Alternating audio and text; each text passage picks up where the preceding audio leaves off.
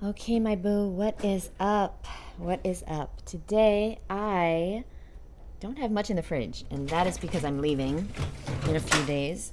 And so today,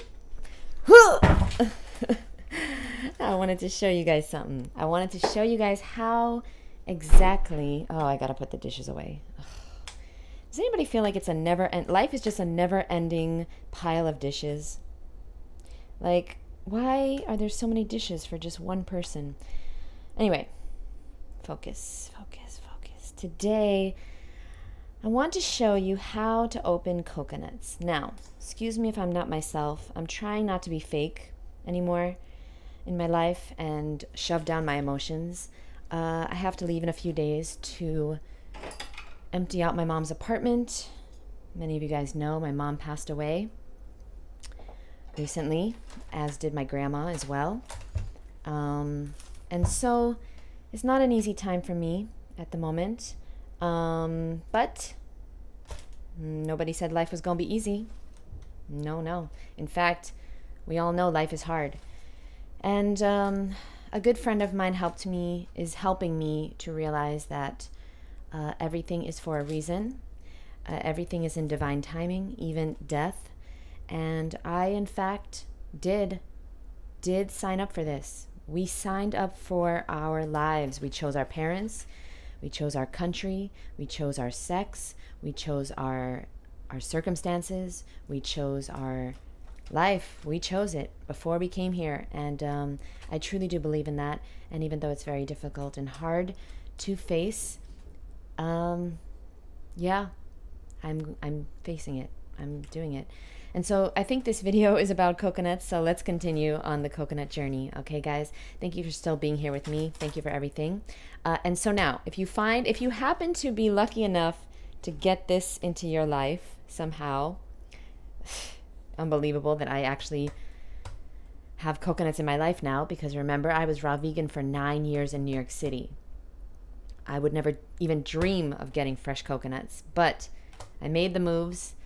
I made the sacrifices to move to Florida, and so now I do have them, and I'm very grateful. And here's what you do. You just twist it, boo. You twist your coconut to take them off, okay? You can also use a knife, but I like to twist, okay? So you can use a knife, but twisting works as well. Keep it a little safer, especially around kids, okay? And I'm going to show you this tool that I use that I would so highly recommend. You can't, unfortunately, bring it on a plane. Okay, so if you twist, it will come off. I'm just going to do all of them since I'm leaving anyway. I don't want to leave coconuts in the fridge. There's a tool that I bought on Amazon. It's about $8. I think you get 2 of them in the mail. 2 of them for $8. And I highly recommend it because it's the safest, easiest way to open coconuts. But unfortunately, it is a weapon. So listen, if you're going on vacation for a week or two to Florida or to Puerto Rico or to Hawaii where coconuts grow, those are the only 3 places where coconuts grow in the United States, I would recommend ordering this tool and having it delivered to your hotel room. Seriously, it's so valuable. Oh, okay, so there you go. There's the coconuts, and then we have this crazy looking thing. I don't know what to do with that. I usually just throw it away. Put it in somebody's lawn or something. And so here we go. Okay, so what I personally like to do is I personally like to get my mason jar. Oh no, I forgot to turn the dishwasher on last night. Whew. I hate when Awa does that. Awa does that sometimes. I rarely, whoa, I gotta turn it on. Okay, so I like to get my mason jar, and then I also have a strainer. Okay, so get your mason jar and your strainer. Okay. And then what I'm going to do is I am going to try my very best to keep it so that it doesn't make a big mess, because I cleaned because I'm leaving and I don't want to clean again. But here we go. Here's the tool, my friend. I have a few of these tools. This one's actually in a weird shape. Where's the other one? I kind of destroyed all of them. Look at this. It's not supposed to be that shape. I kind of did that to all of them because I have another one too somewhere. Because over the years I just get a little violent with my coconuts, I guess. So here you go. It's very simple, very easy. Wow, 4 minutes in, 5 minutes in, and we haven't opened the coconut yet? Okay, guys, here we go. You're gonna put this underneath the flour. You're trying to expose this part of the coconut. Now, I do have a friend, or an ex-friend, Frank, who can do this with a key. You can do this with a set of house keys, but be careful. So you pop off the top, and then all you're gonna do is you're gonna simply put this in like this, press down, and usually the water will explode out.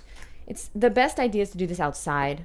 You know, I'm sure Awa is watching this, and Awa, I'm gonna clean, I promise. Then what I like to do is flip it upside down with the strainer, because sometimes there is like some fibers and different things that come out of the coconut, and you don't want that. Now, let's continue on our journey, opening all these coconuts. But here's what I would recommend, okay? Because I'm an aficionado of the coconut life. Try it. Sometimes coconuts are bad, okay?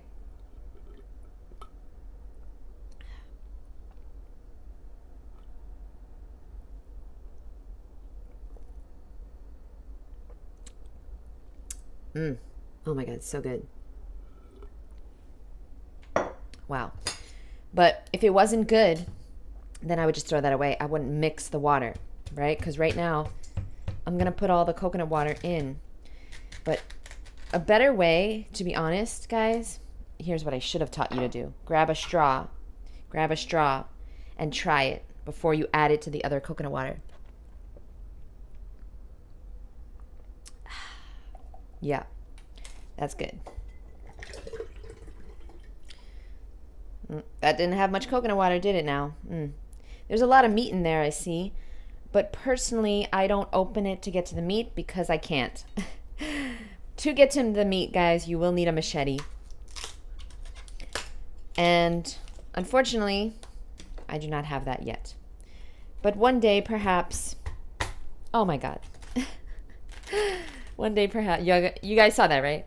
One day, perhaps, one of you guys will buy me a machete for Christmas.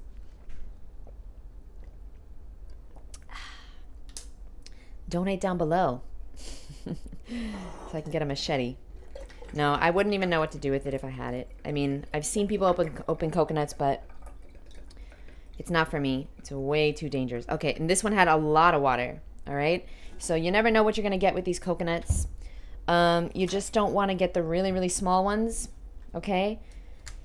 Because those are usually not mature enough to even have any water. I've definitely opened coconuts that had no water before.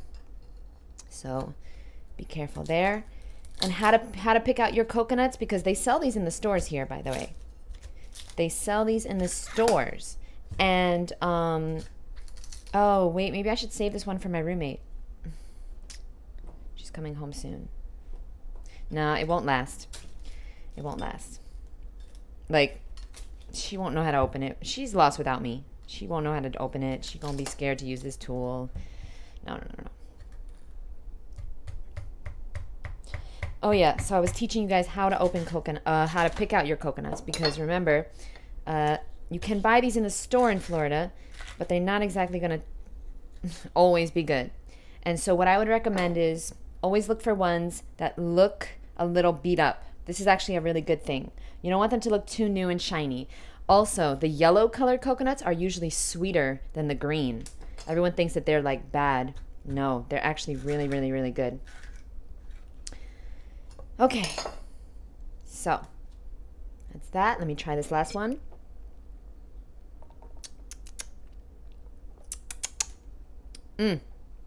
So good.